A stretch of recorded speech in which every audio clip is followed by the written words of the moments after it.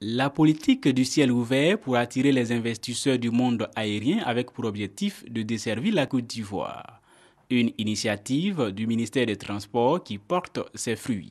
La deuxième compagnie aérienne française, régulière spécialiste du long courrier international, bientôt à Abidjan. Son premier vol inaugural, Abidjan-Paris, le 1er mars 2013. Ce qui nous motive, c'est que la Côte d'Ivoire, c'est un marché qui est d'abord historiquement d'une grosse taille, au départ de Paris, et c'est un marché qui, on a constaté, était sous-desservi.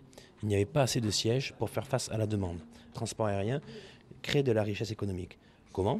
Quand les tarifs sont plus accessibles, les investisseurs vont venir plus facilement ici à Abidjan. L'arrivée de cette compagnie aérienne, une opportunité pour la population et la Côte d'Ivoire. Pour nous, c'est une grande opportunité, d'autant plus que la venue de Corsair va permettre de baisser les prix des avions de l'ordre de 30 à 35% en ce qui concerne les billets ordinaires et de plus de 100% en ce qui concerne les classes affaires. Derrière la desserte d'Abidjan, il y a aussi le développement du tourisme. La nouvelle compagnie aérienne Corsair mise sur 4 vols réguliers par semaine à des prix réduits. Cette année, plus de 10 compagnies aériennes ont frappé à la porte du ministère des Transports.